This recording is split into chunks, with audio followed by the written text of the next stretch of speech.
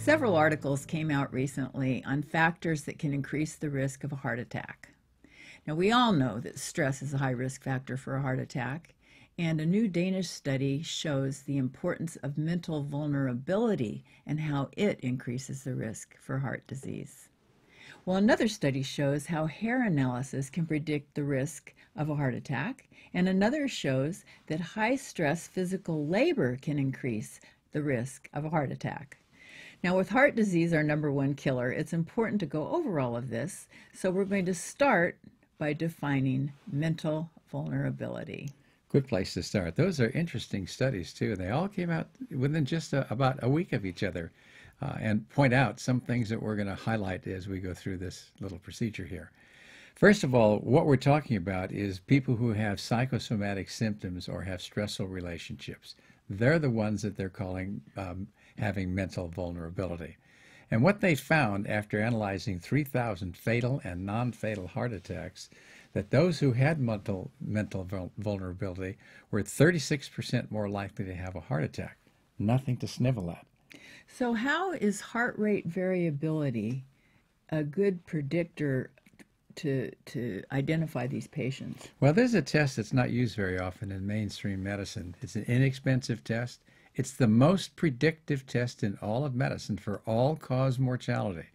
And what this test is about is looking at the rhythm that the heart has. And if it's on a regular rhythm that beats like a metronome, you've got a big problem. So in other words, if you're stressed, your heart rate should go up. If you're sleeping, it should be a little bit slower. And it should vary a lot during the time that you're just breathing. And if it doesn't, that tells you that the heart is fixed in its capacity to be able to respond to stressors. It tells you you're a robot. Well, it's just that the heart can't adapt. So how can you change it so that it can adapt? We have to have a healthy heart. So if you've got vascular insufficiency, like we have in coronary artery disease, where there are blocks, you may have to do something like use a medication or to dilate up the arteries somehow, to maybe do a stent or do even a surgery to try and open up those arteries. And that might do something. But once the horse is out of the barn, we've got a real problem. Wow. So how does hair analysis predict a heart attack? That's really interesting. You know, hair analysis has a bad rap in medicine. And I think it's just because the nutritionists are the ones who really are focusing on that, and nutritionists and doctors very often just don't see things the same way. But a hair analysis is a beautiful way to measure long-term changes because hair grows slowly. And as it grows slowly, minerals and nutrients and hormones and enzymes get deposited there. In fact, so do toxic metals. So it's a great test for looking at toxic amounts of mercury or lead or arsenic or things like that. So in this setting where we have an issue that we're trying to look at stress and its effect, we can measure the amount of cortisol or cortisone, okay, that adrenal hormone that comes out when we're in a stress state, and see what the height of that level is over that 3-month period. So if you got, say, a 3-centimeter growth of hair that's next to the scalp that you cut and send off to the lab, the higher the level of cortisol in it, then the more stressed we're going to be. And what that study showed, Vicki, is that the higher it was, the higher the risk for developing a heart attack. If you're lucky enough to grow hair. If you got enough hair. Well, I guess you could get it someplace else on your body. Yes, you could. That's right. Okay, so usually we think of physical exercise as something healthy, something good to prevent ourselves from getting a heart attack. Absolutely. So tell us about this study that shows that demanding physical exercise, like on a job, can be something to increase your risk of heart disease. Exactly. And it comes as a surprise because we know that exercise is what we're trying to get everybody to do.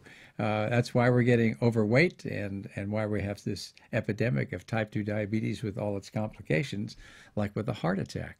But what the study showed is that the more you exercise on a job that you don't like particularly because it's a job that you just have to do, that kind of attitude that comes with it actually has negative effect on our bodies.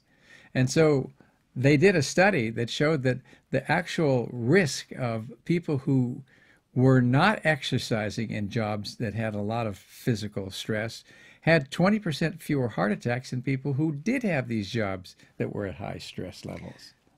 Okay, so in other words, if you do leisure activity, in other words, just go run around or play tennis or That's different. That's something fun. like that, And that's you're good, enjoying it. and that's healthy. Work exercise is different. But if you have work exercise that's very stressful, say for example, you're helping to build the San Francisco-Oakland Bay Bridge or something, Maybe. something like that. Well, that would probably be a little stressful, especially if you particularly. were afraid of heights. Yeah, right. But if you do that, plus you go out and you do your jogging or you go to the gym or whatever, it can increase your risk of having a heart attack by 4 times. Yeah. And yet if you just do the leisure activity, it decreases your risk of a heart attack 60%. Yeah, so it's a big deal. So we have to look at the context of every single person and know their whole life story, really, to be able to put information like this to use when we're making predictions. So exercise, yes, it's good for you. Stress, we know it's bad for you. And if you have a combination of exercise that's stressful and you're exercising too much and you're not enjoying what you're doing, you're in real trouble. And that's the time that you want to try and look at making modifications in lifestyle rather than thinking about a whole bunch of tests, that might be able to bail you out of trouble once you're about to have that heart attack or you've already had it.